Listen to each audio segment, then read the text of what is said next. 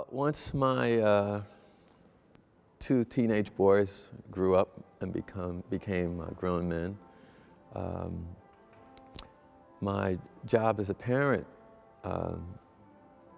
seemed to lessen. And so I've always wanted to stay engaged in the whole teaching process. And so going back to school was kind of a logical next step for me. The music business was shifting. There wasn't as much work in the recording sessions, and I didn't really want to tour extensively anymore. So I was already offered a position to teach at two colleges in Los Angeles. And so being in that environment really encouraged me to want to, strengthen my knowledge of what I was doing.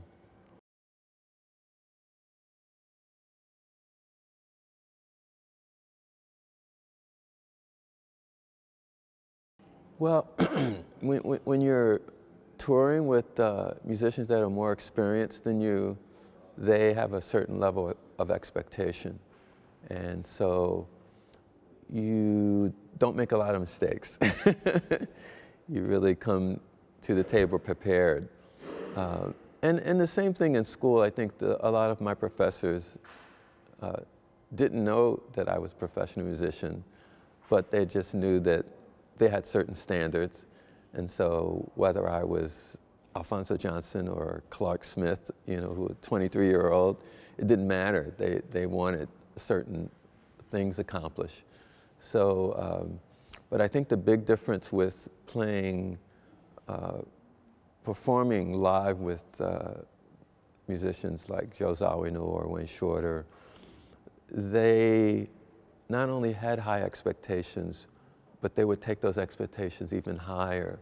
So you never had time to really be settled in achieving. You were always achieving on different levels. And not just playing music, learning how to listen to music was as important as the notes you played. When you're on the road, you're dealing with no safety net, basically. You're on the high wire, there's no net underneath. So you travel along that path without knowing what's going to happen. And hopefully your experience as a musician will guide you to the right choices.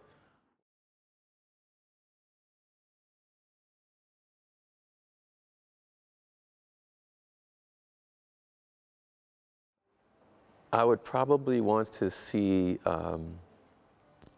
how their reaction is on a personable level before we play music together. I would want to see if we have things in common, what their politics are, just what their belief system is, things that are important to me. And that would probably determine what the next step evolution would be as far as playing music together.